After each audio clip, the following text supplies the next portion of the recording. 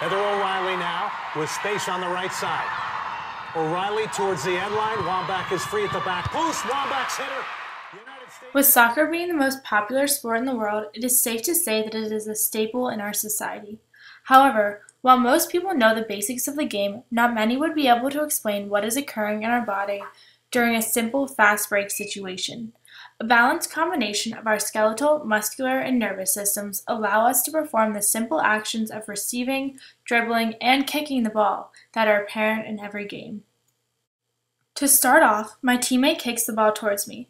In order to recognize that it is coming to me, I need to use multiple parts of my central nervous system, which include my brain and spinal cord. Now, of course, this system can be further broken down into many parts, including the brain, which controls the system and activities of the nervous system, as well as the cerebellum, which is the largest and most complex part of the brain. The cerebrum, furthermore, is divided into two hemispheres and four lobes, including the occipital lobe, which controls the sense of vision.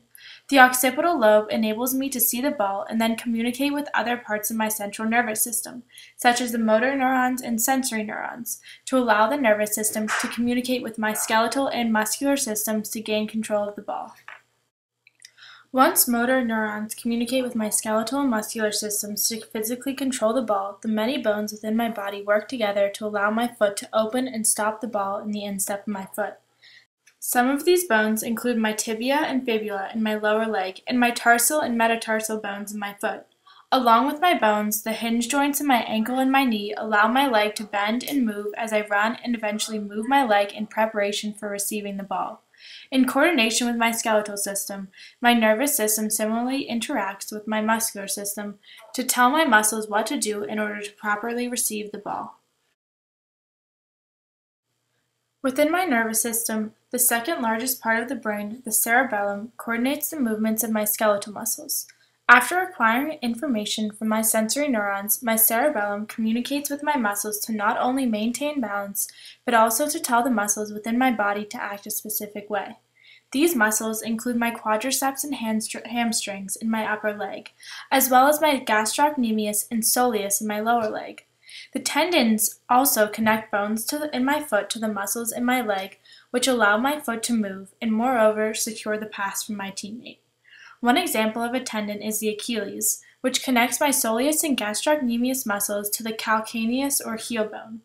In addition to my legs, the nervous system also conveys signals to the abdominal muscles in my core as well as my gluteus maximus.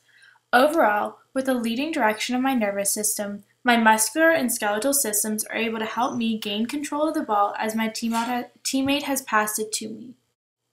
However, as I move to dribble the ball up the field, all three systems play an increasingly more important role in my body as I make a move to goal. As I begin to dribble the ball up the field, my body utilizes once again the many bones and muscles to successfully maintain control of the ball. While I am running, my quadriceps and hamstrings in my thigh support the bending of my knee and the ball and socket joint in my hip. Many of the muscles in my legs are held together by ligaments and allow them to work together to make my leg extend and bend. Also, the hip flexors and extenders work with my quadriceps and hamstrings to move my leg forward and back. Along with my legs, the muscles in my upper body also help to maintain my balance.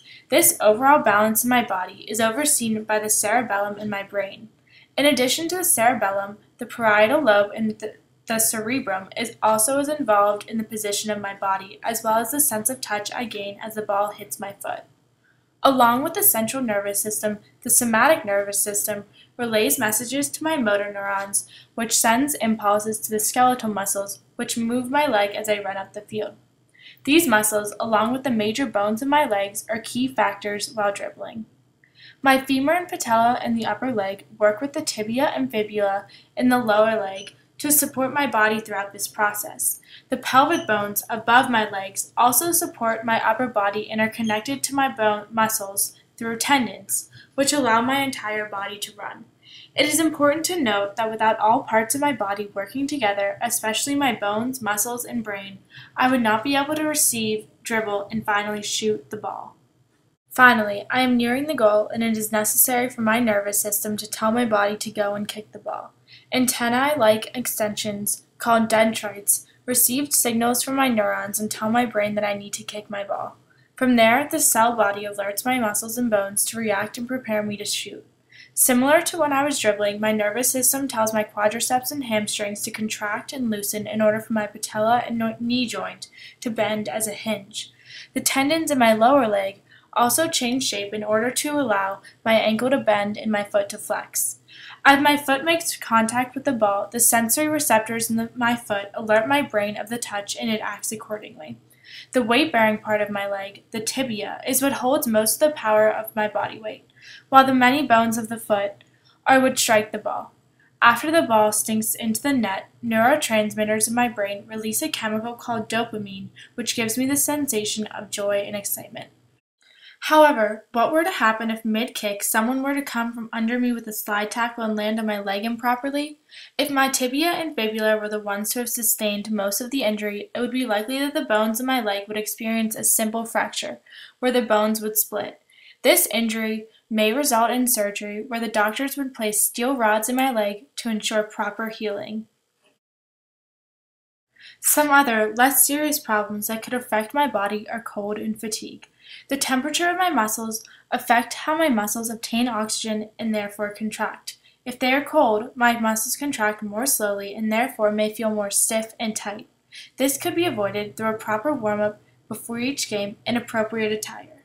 Similarly, fatigue or tiredness in my muscles can have a negative effect on my performance. The fatigue weakens my muscles and would furthermore result in a poor performance during game time. In the end, with the help of all of my body systems, I am able to successfully receive, dribble, and shoot a ball into the net. Soccer is just one of many examples of how a seemingly simple activity can have such a complex system of reactions.